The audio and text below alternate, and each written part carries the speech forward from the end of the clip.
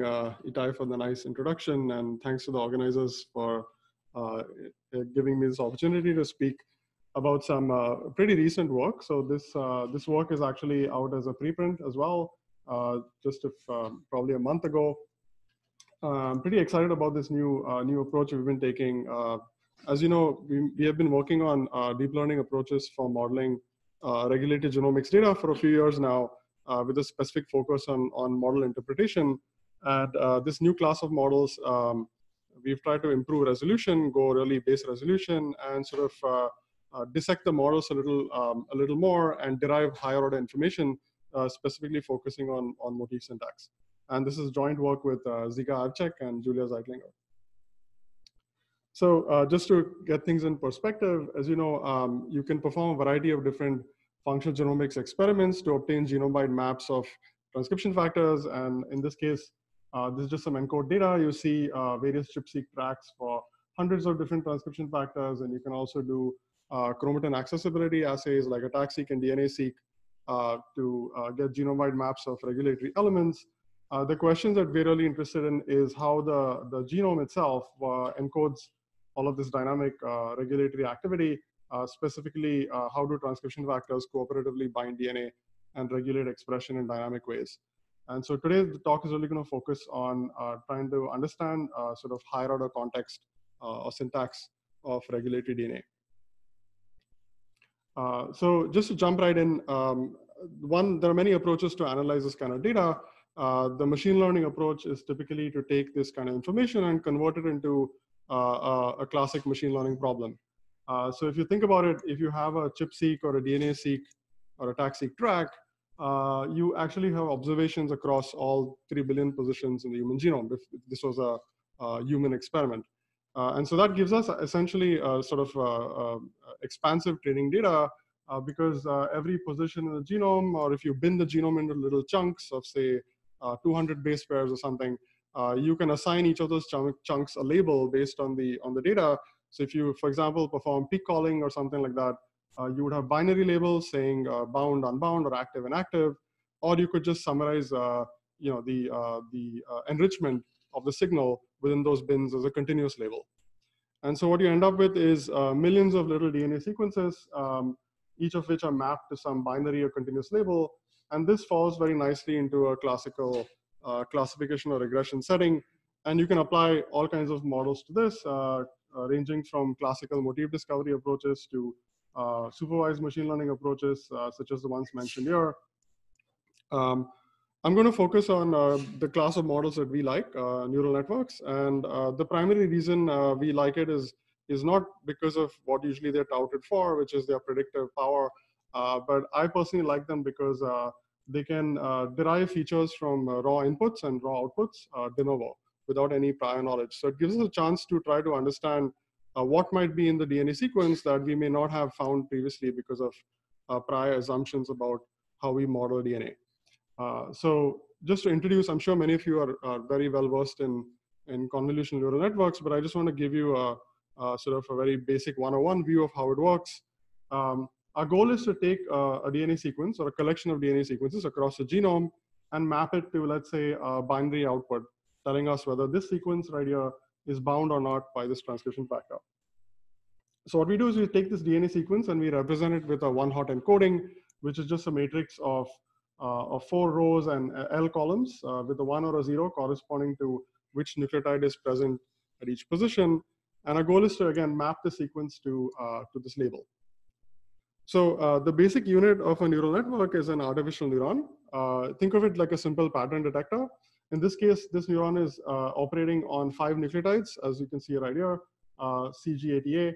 It's going to take this input sequence and going to match it to some pattern it has learned. And if that pattern is a good match to the input sequence, it will actually propagate some signal upwards or produce an output. So one of the most basic neurons essentially is simply a function that takes in a bunch of inputs and produces an output. The simplest example here is, as I said before, you have 5 inputs with 4 channels. So effectively, you have 20 binary inputs. And the simplest kind of neuron you can think of is a simple linear model. So linear model just combines these inputs using various weights and produces an output. In this case, we have 20 inputs, binary inputs. So you would have 20 associated weights, and you can visualize them in the same dimensions, four channels by 5 positions. And just think that you have some random weights associated with this neuron. If you visualize this, effectively what it looks like is a position weight matrix. So I think the key take home is that an artificial neuron that's operating on a DNA sequence input can essentially encode a classic position weight matrix motif using the weights of the network, of the neuron. And so in this case, if you take this input sequence and you score it against this weight matrix, that you just perform this linear operation, you get a nice high scoring value, 11.6, because the input sequence CG80A is a very good match to the weights, or the pattern encoded by the weights, which is also a CG80A in this case. So you get a nice positive score telling you it's a good match. Now you don't necessarily need to stop there. You can take this linear output and push it through a nonlinear function. There are various kinds of nonlinear functions you can use. A popular one is the sigmoid or logistic function. So this converts this real valued score into a probability. As you can see right here, it's a very high probability saying that this input sequence is a very good match to the neuron's patterns. The other kind of nonlinearity that's commonly used is a rectified linear unit, which is a simple thresholding function. So all it says is if this linear score, Z, is less than 0, then we threshold it to 0. If it's greater than 0, we keep it as it is. Okay, so the key thing is that an artificial neuron that's operating on DNA sequence acts like a motif pattern detector. It scores the sequence based on the weights of the neuron and then pushes it through some nonlinearity like a ReLU or a rectified or a sigmoid or logistic to obtain obtain nonlinear outputs. Now going back to our problem of taking the sequence and mapping it to this label, as you know, DNA sequences don't have just one pattern. There are potentially thousands of patterns.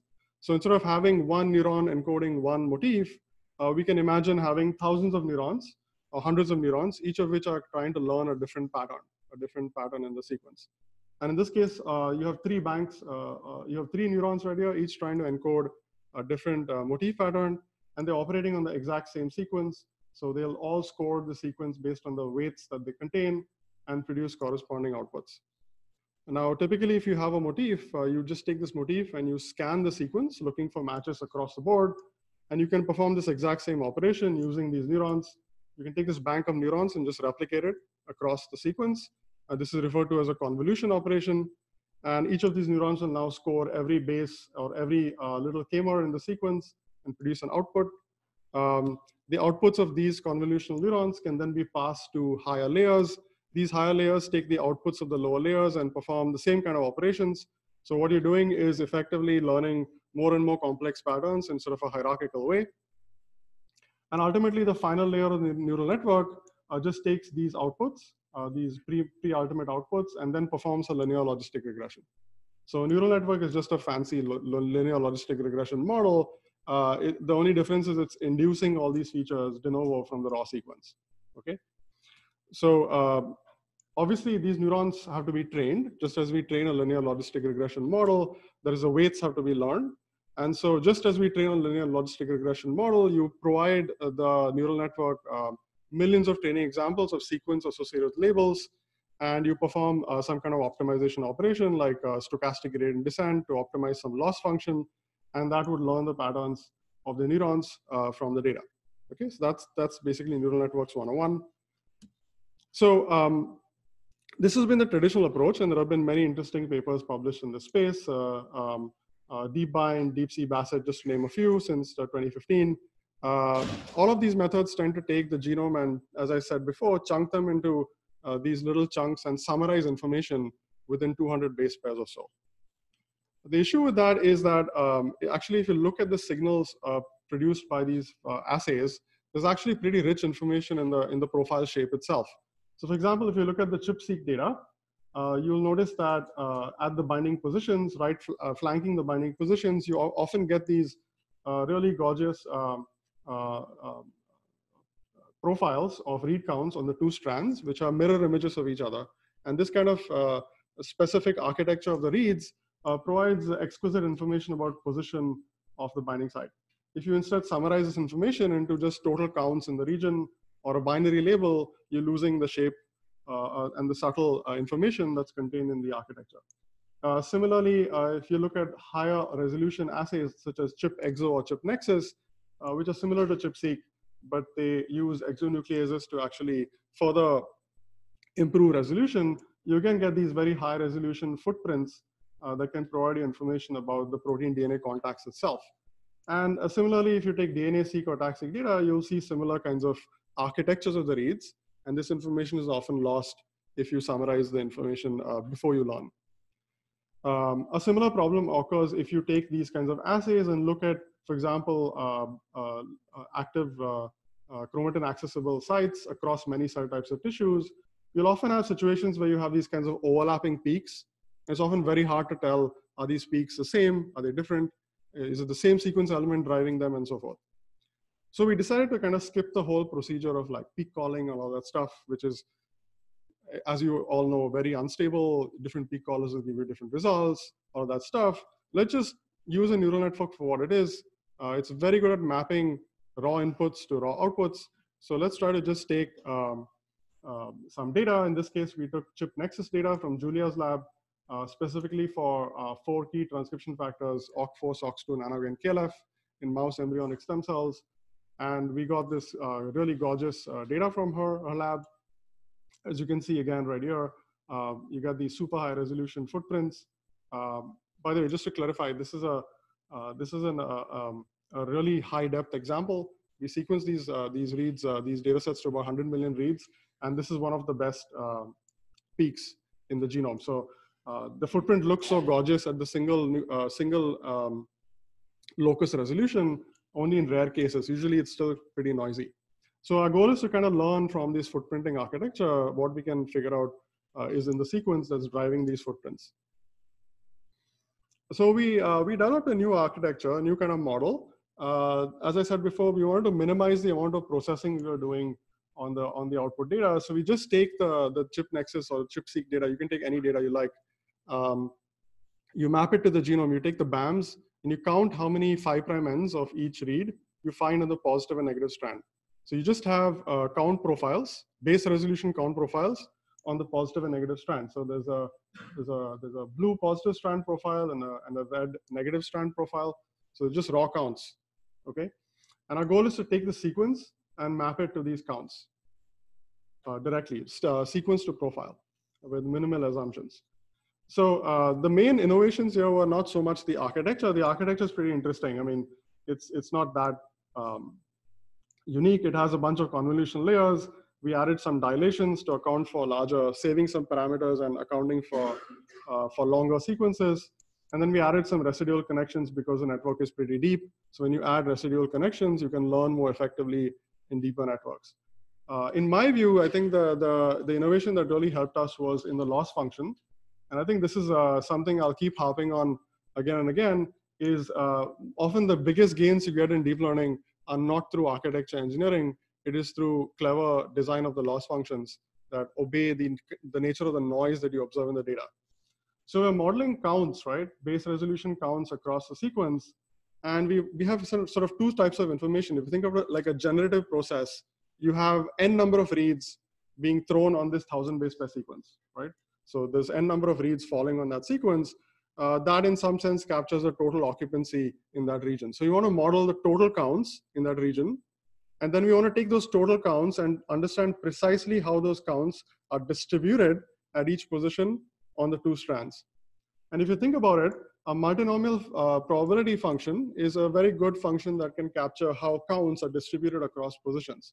So we have sort of a joint loss function, one that models a total occupancy, which is the total counts. And we tried Poisson negative binomial, but what worked best for us was simply a mean squared error on the log of the total counts. So that's capturing total occupancy.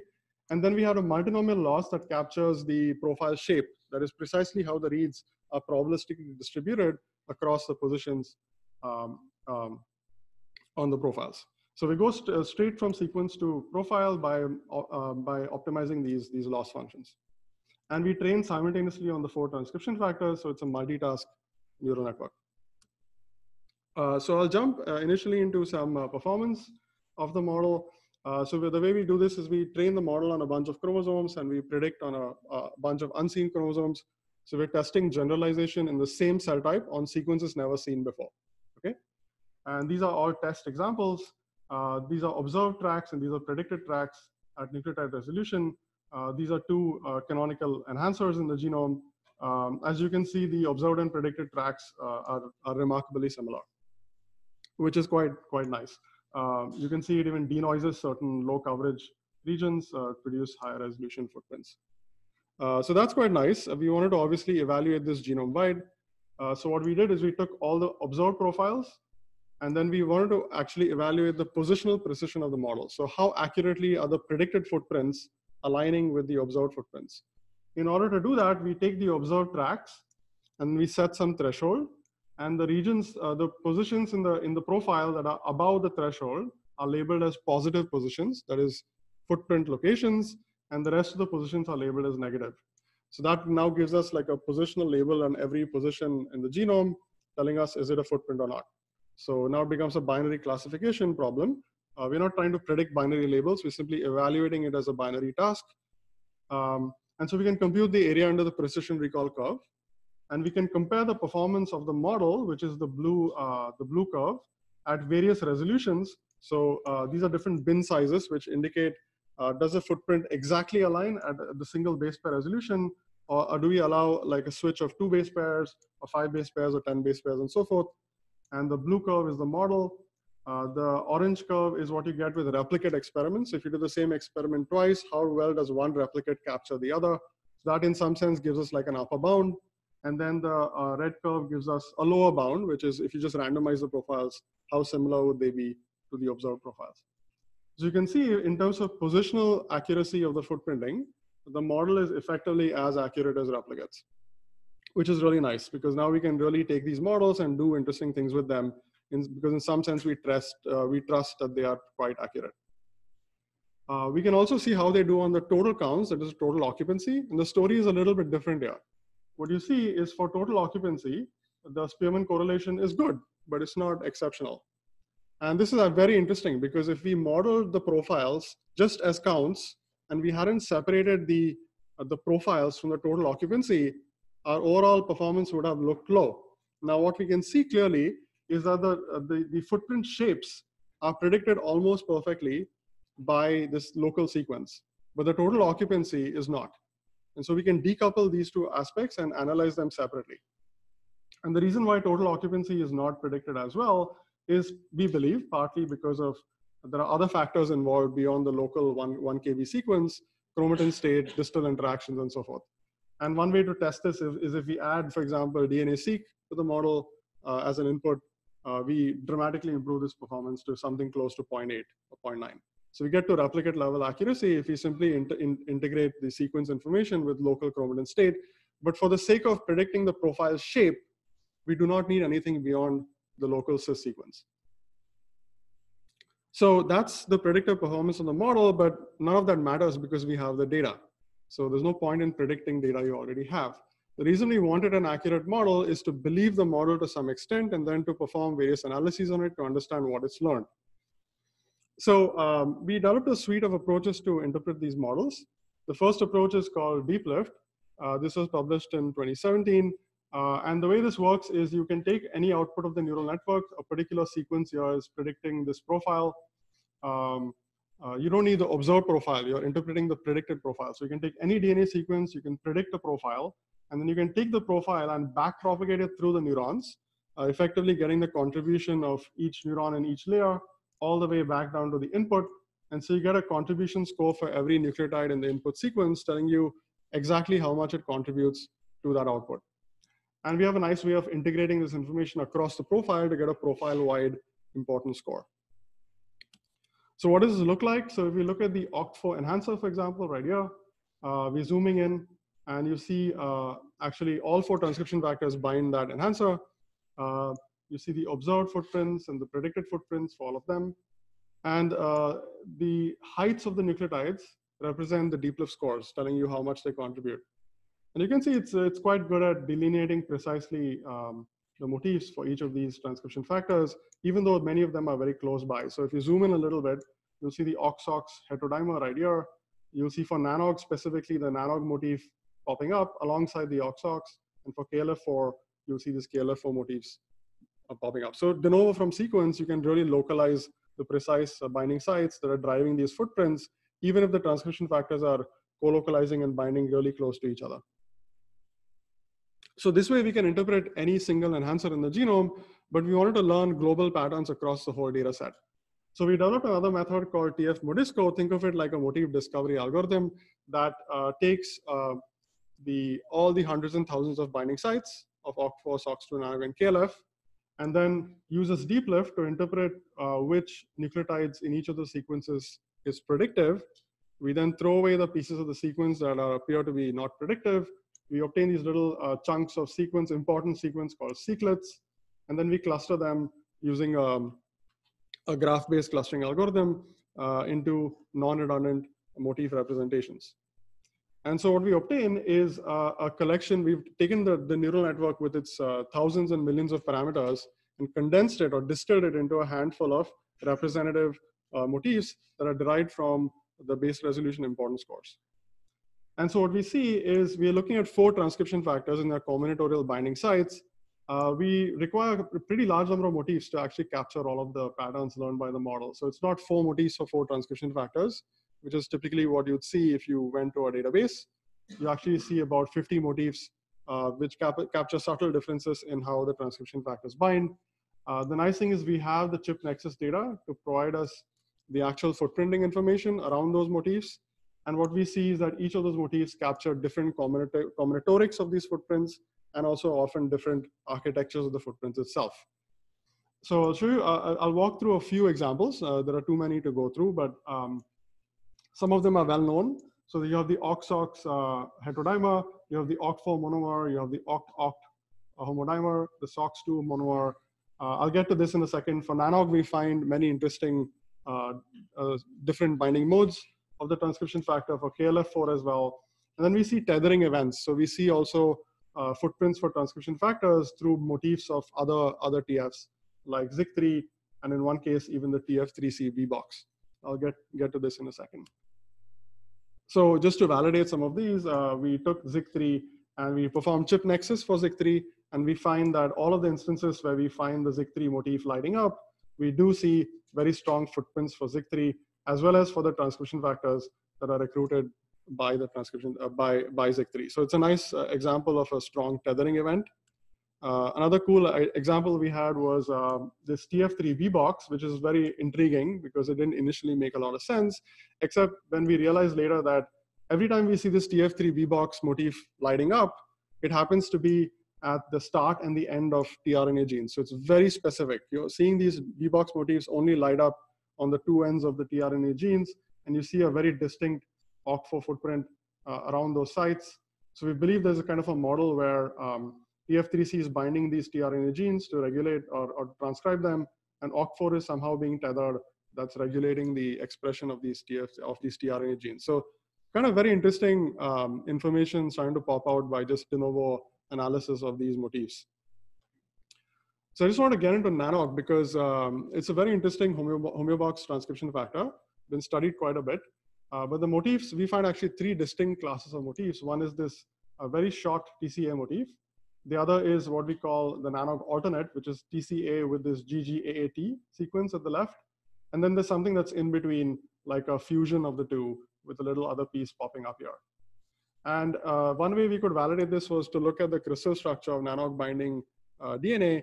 And in fact, precisely these important nucleotides tend to be the ones that are closest to the actual protein contact domain.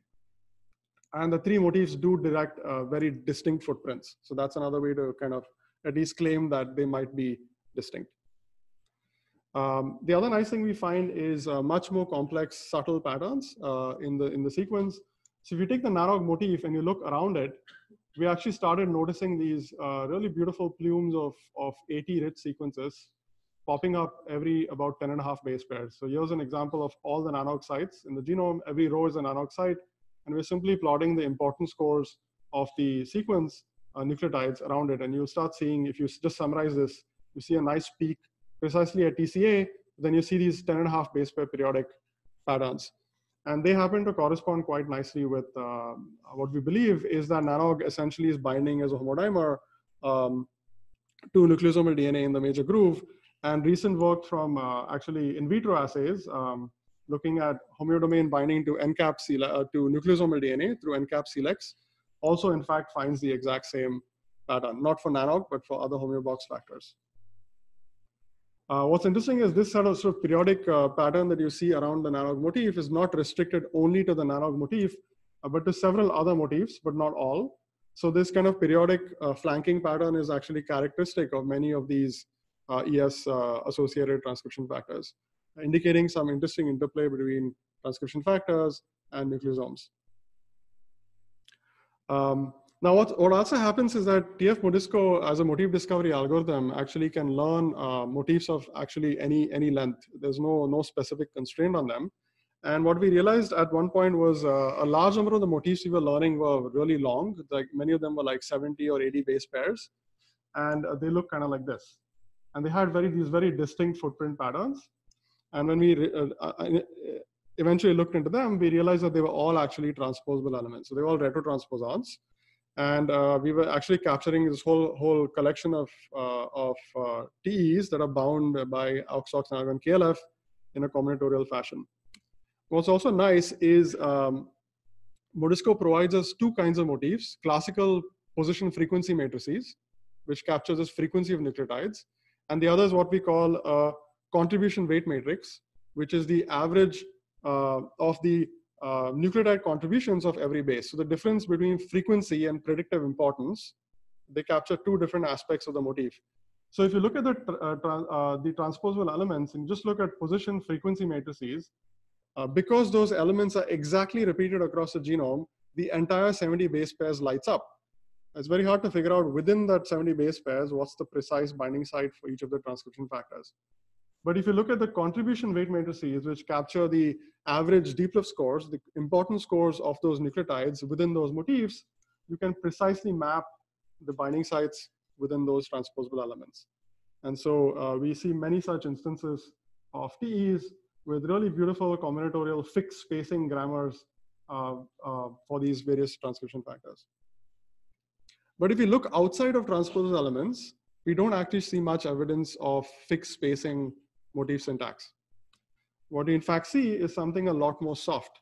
So what we see is examples like this. So these are basically, if you take if you take multiple instances of nanog motifs that light up using the contribution weight matrices, you see that they have, again, really beautiful preferred spacings of 10.5 base pairs. So they again have this helical preferred spacing. You don't really see this with position weight matrices. If you just scan the sequence, you really need the important scores to highlight this information. And other baseline, other interesting methods like checksmix also are unable to capture it to the extent we can. We see similar kind of 10 base pair interactions between SOX2 and nanog, OCT4 and nanog and ZIG3. So there's really nice preferred soft spacing constraints between these transcription factors. And in fact, you can actually see this in the chip nexus data itself. So just to show you this is not an artifact of the model, if you actually look at the reads themselves of the chip nexus data, whenever you have these motifs next to each other at different distances, you really see this 10 base pair periodic increase in the chip nexus intensity itself. So that's how the model is able to pick it up from the data by capturing these subtle information, subtle patterns in the chip-seq reads itself, or the chip nexus reads itself. We're capturing this interesting sort of soft spacing constraints. The question is whether these spacing constraints are actually leading to some kind of cooperative behavior between the transcription factors. So since our models are really accurate, we decided to kind of use them as oracles and use them as an in silico experimental toolbox. So what we can do is effectively use them like MPRAs. So we can construct synthetic sequences, dump motifs in them, and move motifs towards away from each other, change their orientations, and have the model predict what would happen to the footprints around those motifs. We can also do in silico CRISPR experiments where we take actual sequences in the genome and we do in silico deletions of specific motifs, and we see the impact on the binding profiles. And the reason we can do this is because we believe strongly that the models, as we've shown in the cross-validation framework, at least at the level of footprinting, they're as accurate as replicate experiments on new sequences never seen. So we have some trust in the results of these simulations. So I'm going to show you a few examples really quickly. This is the in silico MPRA-like approach where we construct a synthetic sequence. We push in an analog motif at this position, and then we add in a aux-aux heterodimer motif at this position, and we start moving it towards an analog motif. And the network is predicting the nanog footprint and the OC4 footprint as the motifs are moving towards each other. If you look very closely, you'll see the nanog motif, nanog footprint bouncing up and down as the aux-aux motif comes towards it. And in fact, if you graph this, so if you just plot on the x-axis the distance between the motifs, and the y-axis the relative increase or decrease in the footprint strength of one TF versus the other based on the spacing, what you see is this really gorgeous 10.5 base pair response of nanog to the aux-aux motif as it moves towards the nanog motif. And this decays exponentially all the way up to 150 base pairs precisely, which is the size of a nucleosome. Also, what's really interesting is you can see the nanog transcription factor's footprint responding very heavily to the position of the aux-aux motif, but the reverse is not true. So the aux-aux motif, sorry, OC4 itself doesn't care where a nanog motif sits around it. It pretty much sits there like a classic pioneer factor, determines its binding footprint, irrespective of what's around it, but it really regulates cooperatively how nanog actually binds. And you can again see this nice soft spacing of 10.5 base pairs. Now you might say this is a simulation, who cares? It could be random stuff. So we can do the in silico CRISPR approach, where we take, again, real enhancers in the genome. We take the original sequences, like right here, you have OC4 and nanog binding together. This is the same OC4 enhancer I showed you before. You can see there's an aux-aux motif right here and a nanog motif right here. We can delete the aux-aux motif and notice that the footprint for OC4 disappears and the footprint for nanog disappears. So if you delete the aux-aux motif, both transcription factors are annihilated. On the other hand, if you delete the nanog motif, only nanog is dramatically reduced, but aux-aux is unaffected. And if you again graph this across the whole genome, you pick up the exact same pattern. So the simulation experiments are completely agreeing with what we see from the in silico CRISPR, which gives us some confidence that these interactions are in fact likely to be true. So we can do this for every pair of motifs and transcription factors and pick up really amazing syntax behaviors which are dependent on position, on orientation, and so forth. And we essentially can graph them as this kind of interaction matrix where you can see classic pioneer behavior. If you delete the aux-aux motif, you affect all the transcription factors within protein distance, within 35 base pairs, and even up to nucleosome range, so up to 150 base pairs. Nanog, you can see, is a responder. It responds to everybody except KLF4. And so you see these really nice asymmetric behaviors of pioneer factors driving others and others being responders. KLF4 seems to be rather independent of all of them. So that's kind of the interesting pairwise relationship between all these factors. Finally, well, a lot of this binding information could be simply non-functional. So one way we try to validate the model is we take the neural network, we freeze all the parameters, we just pull out the last layer of the network, and we train a linear regression on MPRA data, reporter expression data. So this was not from us. This was a nice preprint from Barak Cohen's group. So it's a completely independent data set. They tested a bunch of enhancers in mouse ES cells using MPRAs. And we train on a handful of the MPRA data using the linear regression model. And the model predicts the observed and predicted expression levels are extremely accurate, showing that the binding model can be easily adapted to expression. So just to summarize the talk, BPNet is an interesting new architecture, I think, that can map raw DNA sequence to nucleotide resolution binding profiles with really high accuracy, especially for the profile prediction. It is essentially at replicate level. The interpretation frameworks like DeepLift, Modisco, and these Oracle synthetic experiments allow us to dissect nucleotide resolution motif instances, construct novel motif representations, discover novel mechanisms of binding, and also pick up interesting information about potential higher order syntax of how motifs and TFs cooperatively influence each other. And finally, these binding models, as you can see, can accurately predict reporter expression as well, indicating that a lot of the binding information we are learning is potentially functional in terms of effects on expression. So I like to think of neural networks as gift boxes, not black boxes. As with all machine learning methods, we hype all our research. So I'm going to unhype it a little bit with a bunch of caveats and limitations and things to be very careful about. Neural networks are very powerful, but all neural networks are not the same. There are examples of networks you can train which will completely tank on the exact same data. And so when you see people claiming that deep learning is good or bad, open the hood, look inside, see what the model actually is doing, and be very careful about problem formulation, loss functions, training strategies, background data, and that's usually far more important than the architecture. People love to talk about the architectures. In my experience, it has never been the architecture. It's always been tricks of how you train the data, how you clean it up, how you design loss functions. And that's usually most of the gain you get. Not all interpretation methods are equal. There are many methods to interpret neural networks. They will often give you different results because they often make different assumptions. So you have to be very aware of what the assumptions of the method you're using are. Eva's talk later will hopefully clarify some of the differences between these methods. Also remember that interpretation is through the lens of a specific model. So you have to test robustness to model design and data sampling and background sets. And the way we do it often is we train multiple models on the same data through bootstrapping and cross-validation.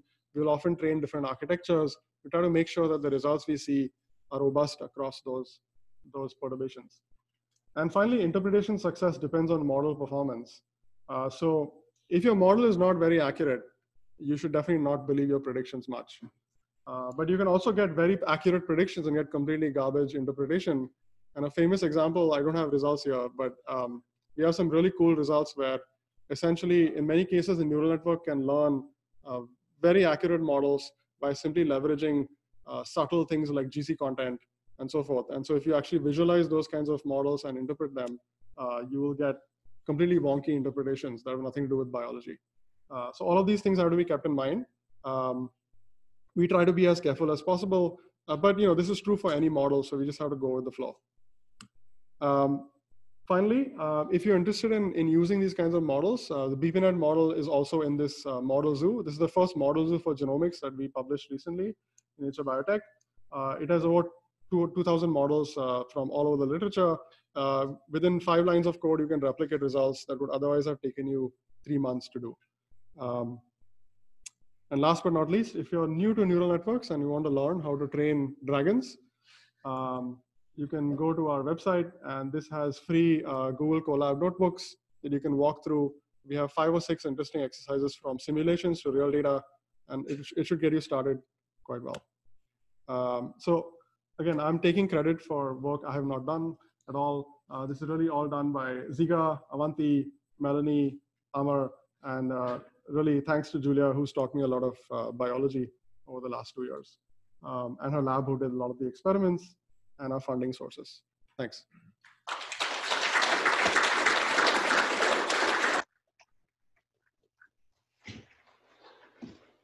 Question? And I think some, I think it shows very nicely the limitations of choices for resolving the systems. Yes. My question is, how much does it depend on the quality of the data? Because you were emphasizing really high quality chip accelerator. Yeah. What happens if you have low resolution chip data and maybe coming from a lab that's not as good as this? Thank you. I was hoping you would ask that question. So in the supplement of the paper, we actually applied this to ChIP-seq as well. And more recently, we've actually applied it to hundreds and thousands of ChIP-seq data sets.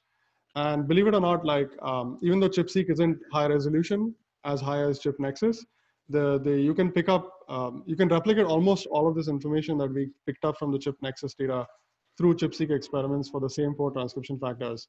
And so the main advantage you get of the chip nexus is you have higher resolution in the data itself. So a lot of your motif instances and others you call tend to be more accurate, but you can pick up a large part of the global features and the interactions we pick up, which is aggregated across many thousand genomic locations, even using ChIP-seq. So it can absolutely be applied to, we've now applied it to ChIP-seq.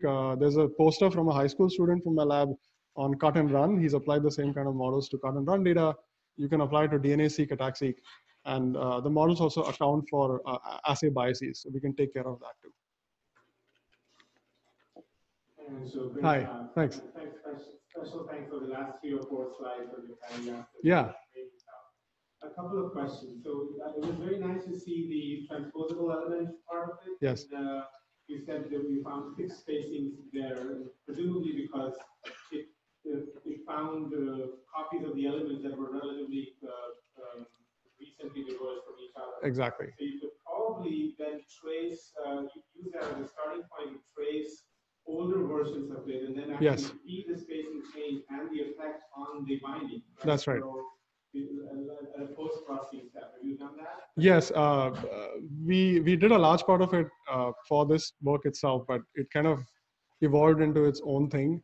So we're kind of working on a follow-up paper specifically on transposable elements and what we can pick out of that. Great. And the other question is about the model has learned not only the cis code but also the trans, the TF concentrations and so on, and even other TFs not present in your set have been included as part of the cis code. Right, yes. For now. So have you tried applying it to any kind of chip data from, let's say, later stages of during differentiation to see if any of the subtle patterns change as the trans context changes? Yeah, we are hoping to do that. We don't currently have chip nexus data in that kind of context, but we've applied very similar methods to attack-seq time courses. And we've picked up really interesting things which we validated using MPRAs. And so there's evidence that the models are really learning interesting dynamic regulation as well. We haven't seen examples of the same TF kind of binding with different modes across time. But that's probably because we've been looking at attack-seq, which is a little more confounded with a lot of other stuff. So. So I want to ask about your deep learning model. So it is, since it is fully positional model, it is amazing like how much does it explain the binding intrinsic data. But as you mentioned before, correlation plot, there's still a lot of things are not captured. How much do you think other factors from in vivo data like co-factors or extra performance affect the performance of your model? Yeah, so I actually didn't mention, so all this interpretation is done on the profile loss, but we have this whole occupancy loss. And actually, if you interpret that piece, you get all other kinds of interesting information. So you get motifs that actually stabilize binding. That's the way we interpret it, because they contribute to total occupancy, but they have no footprints. So if you look above those motifs, that you often see homotypic combinations in the sequence. If you look above those motifs, there's no footprints. So it's not like a direct binding event, but clearly, like if you look at the total occupancy part of the model, those motifs are contributing to that. So there is interesting information about like how motifs are driving direct contact versus stabilizing binding. You can kind of start picking that up too if you separate these losses as total occupancy. And if you add accessibility information, you get other kinds of information as well. So it's kind of interesting. Yeah. Thanks for the talk. I found it fascinating that it shows to use this architecture of neural net, that it's a convolutional neural network, that is not the first thing people will do for sequential data. So I wanted to ask you why, and if you tried others and really saw that this captures more intricate relationships. Yeah, so I think the key thing to realize is that regulatory DNA sequence doesn't necessarily behave like classical definition of a sequence, in the sense that it has a lot of positional invariance into it.